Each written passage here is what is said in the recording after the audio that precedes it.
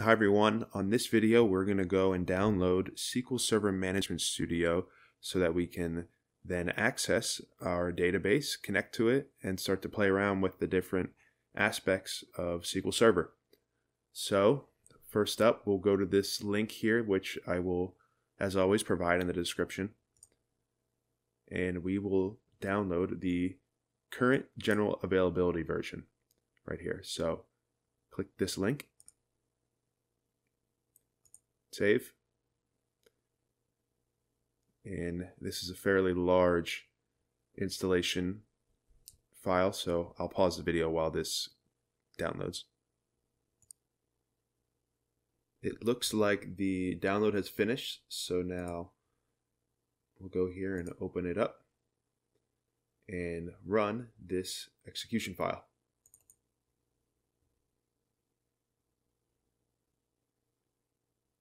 Okay, so this prompt will come up and we can go ahead and click install.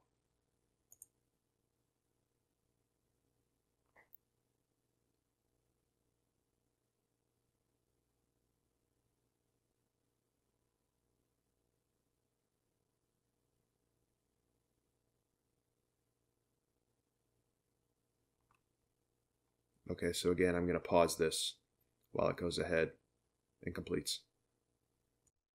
So that portion of the install has completed, and it is now asking us to restart our computer in order to continue with the installation. So I'm going to do that now, and we'll start the video again once my computer is back up.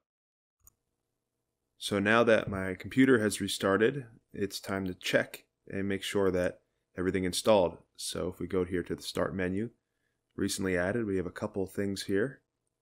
One specifically is SQL Server Management Studio. So let's open that up. And here we are. We have a connection prompt here. Now, if you don't see your specific server name here, your PC name followed by your server, you can go browse for more, go to Database Engine, and you should see it there, so you can find it that way as well.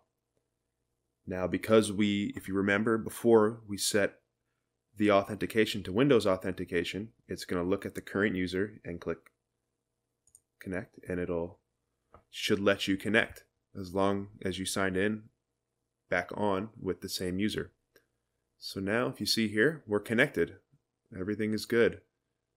Everything is up and running. We have our basic databases here. The SQL Server agent is on because remember, we set that to automatically turn on, so there was nothing we had to do. So at this point, we are successfully connected and good to go with SQL Server Management Studio. And in the next video, we'll look to actually add in some data so that we can start to build out some tables and write some queries and really get into the heart of SQL and the things that SQL Server has to offer. So thanks again for watching.